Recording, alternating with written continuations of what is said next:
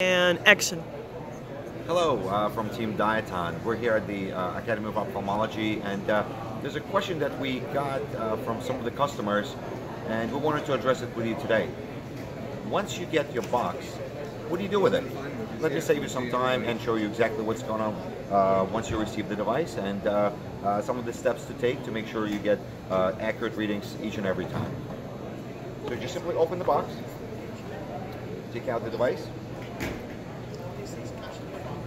You have quick start guide, which will allow you to show the correct and the wrong way of doing things, how to position properly the patient, how to work with the eyelid, and how to position the device.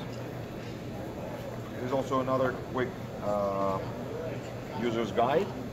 It will explain to you all the beeping signals and or lettering on the display of the device. Very straightforward, step-by-step instructions. Yet again, with great images, which will elaborate and point out some of the things to do and not to do.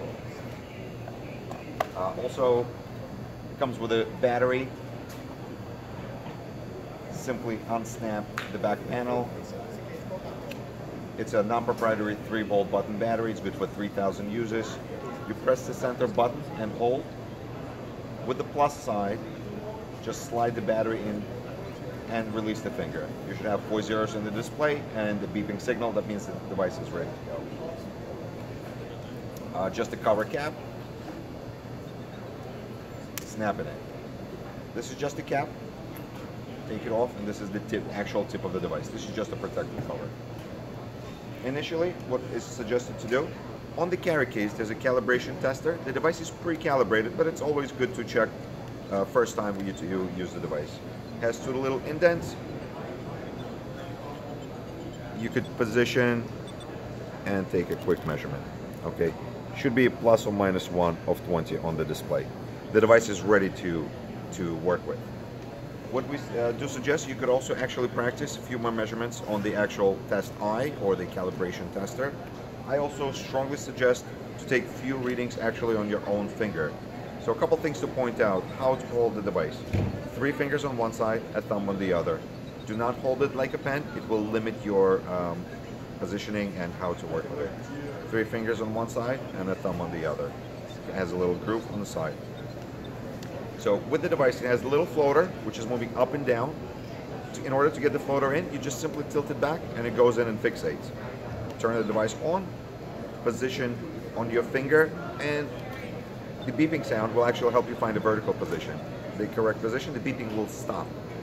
Position, take a measurement. You'll get -1 on the display. Tilt it back for the second reading. Take a measurement. Device shows 2 on the display, at which point you press the center button. That will give you the average of the 2 readings. Okay, and I got a 4 on my finger. So now let's proceed to the eye. So there are no consumables or tips. You just use alcohol swab between the patients. Take the device, wipe off the tip of the device with the tip facing downwards. We don't want alcohol to go inside the body of the device. It's not going to do anything to the device. It just will take a little longer for the alcohol to evaporate. So simply swap it off. We do have a gentleman here that will help us to demonstrate. Thank you, Matt, for being with us. So patient positioning, it's a key point here because we want to position the patient correctly because we need to get that head as horizontal as possible. So here we're using a chair. The patient could be also in supine position as well. So the idea is to get the head as horizontal as possible. So Matt, if I may just sit a little closer to the edge of the chair. So we have some angle on the patient's back, then there is less angle on the patient's neck. Okay, so if Matt is sitting straight up, let's say like this, it's harder to get that head position in the correct order, especially with some patients that have some neck issues. So to solve that, sit them a little closer to the edge of the chair. The angle on the back will actually solve most of your neck problem issues. So tilt the head back as horizontal as possible. Okay, and do ask the patient to extend their finger forward. So what we're doing is just a pointer to center a patient's eye. Back to the device, 3 fingers on one side, a thumb on the other. Turn the device on, tilt it back, use the edge of your palm for support on a patient's forehead. Gently pull on the eyelid to make sure the edge of the lid is above the edge of the limbus. You want 1 millimeter of sclera visible. Position the tip right over the tarsus, overlaying yet again the sclera. Take the first reading. Don't let the lid slide back, just hold it steady. Position 2, and one more time. 3. Device gives you a long beep. You have -3 on the display. It's sequence of readings. It's not the actual IOP.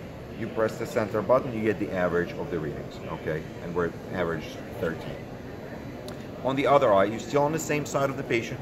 So if you're right-handed, you want to be on the left-hand side of the patient because you'd be able to rest the edge of your palm on a patient's forehead. So you just clear off the device, turn it back on. You're always starting off with 4 zeros. Back on the same side, get the head as horizontal as possible. I do suggest to use your hand just to push that chin up. I also use another hand just for the support for the patient. The thumb forward.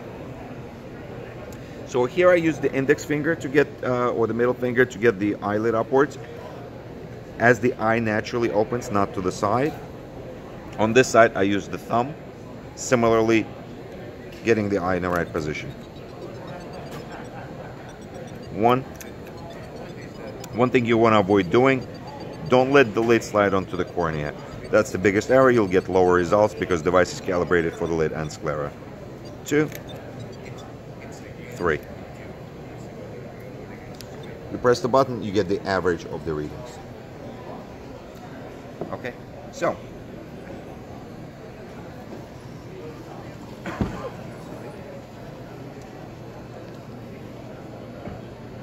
that was a quick demonstration of the Diaton Tonometer. This is just a protective cap. You put it back in, put it back in the case, and you're ready to store it in a safe way. Man, thank you so much.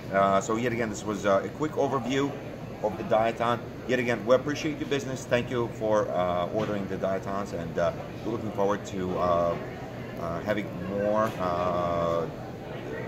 more devices being used, because it's, as you've noticed, it's done outside of the visual field. It's great for pediatric population because the patient doesn't see anything coming to your eye. There's no need for anesthetic drops, okay? And no replacement tips. The device is pre-calibrated and it's ready to go. This box also has a training video that comes with it, and a couple more extensive manuals. You could look through that. We also have many more videos on Diaton.com. So it's Diaton.com. And if you have any questions, please feel free to follow up with us. We'll be more than glad to solve any questions that you have.